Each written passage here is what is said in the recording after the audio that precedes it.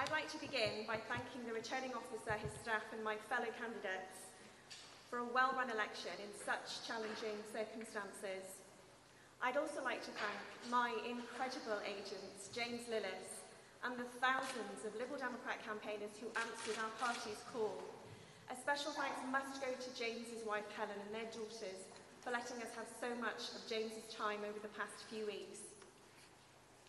To the people of Chesham and Amersham, thank you. I am humbled by the faith you've placed in me. Whether I won your vote or not, I will be a strong and independent voice for all of our communities. I will always put you first and will continue to listen to your views while holding this government to account. On the subject of strong and independent voices in our world, I have a message for every young woman out there. There will be people who will try to put you down, who will try to block your way and tell you that you can't. I'm here tonight to tell you, you can, you must, and you will.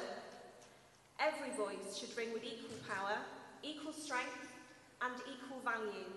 That is what the Liberal Democrats stand for, and that is what the people of Chesham and Amersham have voted for. Tonight, the voice of Chesham and Amersham is unmistakable. Together, we have said, enough is enough, we will be heard, and this government will listen. This campaign has shown that no matter where you live, or how supposedly safe a constituency may appear to be, if you want a Liberal Democrat Member of Parliament, you can have a Liberal Democrat Member of Parliament.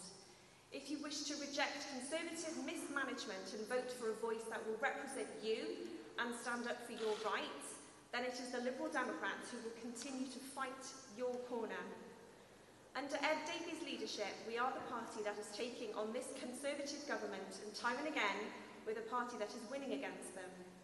I'd like to thank Ed for his outstanding support for our campaign.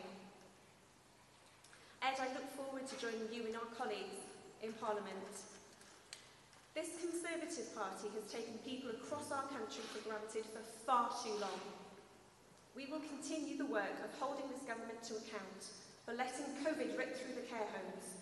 We will speak up for the 3 million people excluded from financial support throughout the pandemic. And we will challenge Boris Johnson to be far more ambitious in tackling climate change, supporting our frontline workers and backing our small businesses. The Liberal Democrats will ensure that they will be held accountable and they will be scrutinised. Thank you very much.